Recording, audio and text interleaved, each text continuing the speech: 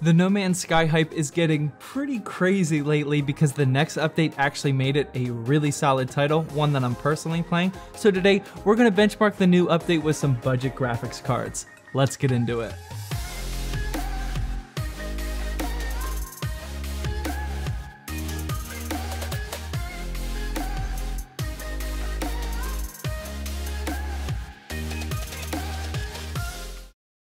Hey, welcome to Zach's Tech Turf. Today we're going to be benchmarking the new No Man's Sky next update with some budget graphics cards. And if you're new here and want to see more benchmarking or PC building videos, then hit that subscribe button down below and also that notification bell. That way you never miss an episode. But yeah, let's start benchmarking. Before getting into the actual benchmarks though, let's do a quick intro of what cards we're using today and tour the testing rig. I promise this part of the video will be super quick. Today we'll be using a GT 1030 2GB, R7 360 2GB, GTX 660 Ti 2GB, GTX 750 Ti 2GB, RX 460 4GB, and finally a GTX 1050 Ti 4GB. Now I know I only have 6 graphics cards here. I obviously can't benchmark all of them, but I feel like this is a pretty good mix-up of used graphics cards here in 2018. If you don't have one of these exact graphics cards, it will be pretty easy to figure out which one of these graphics cards yours is closest to. That way you can at least ballpark what kind of performance you'll get. For our testing platform today, as per very popular request, I'm going to use this Dell Optiplex that I featured in 3 separate videos now. Be sure to check out those budget build guides if you're interested in that. My normal testing platform is a Ryzen 2600X based PC,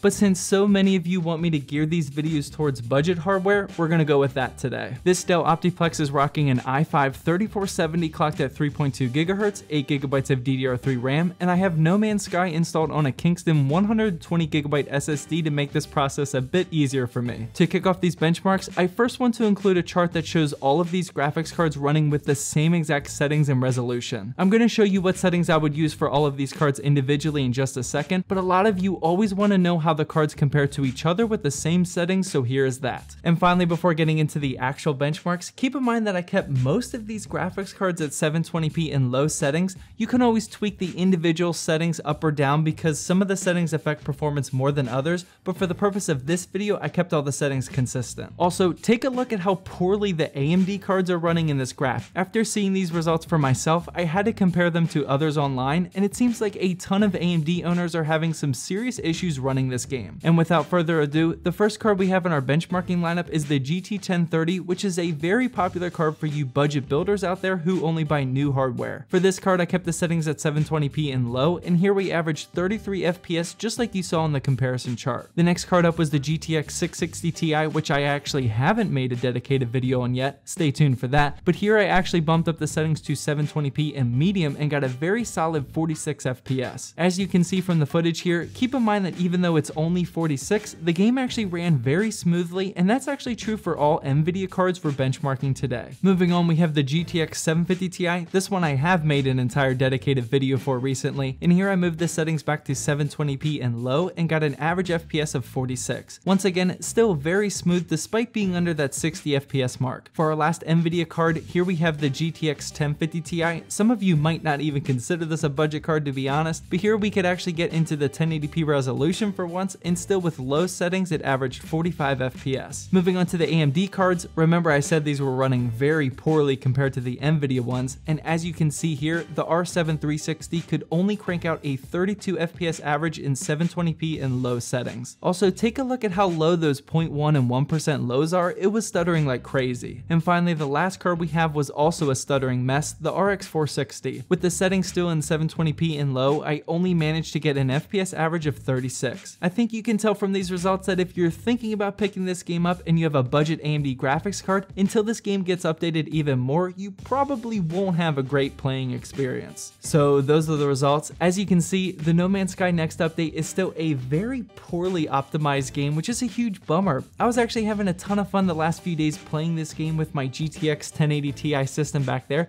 but the fact that I now know that this game is running very poorly on budget hardware kind of has me bummed out a bit. As always, make sure you guys drop a comment down below with what system you're running No Man's Sky on and what kind kind of results you're getting, that way other users that might have a similar system as you can see them as well. Well, that wraps up my No Man's Sky benchmarking video with some budget graphics cards. If there's a graphics card that you want to see added or dropped from my list, make sure you let me know down below. Well, I hope you guys enjoyed this video. Please drop a like down below to help support my channel, and as always, thank you for watching. And please subscribe for more Zach's Tech Turf videos.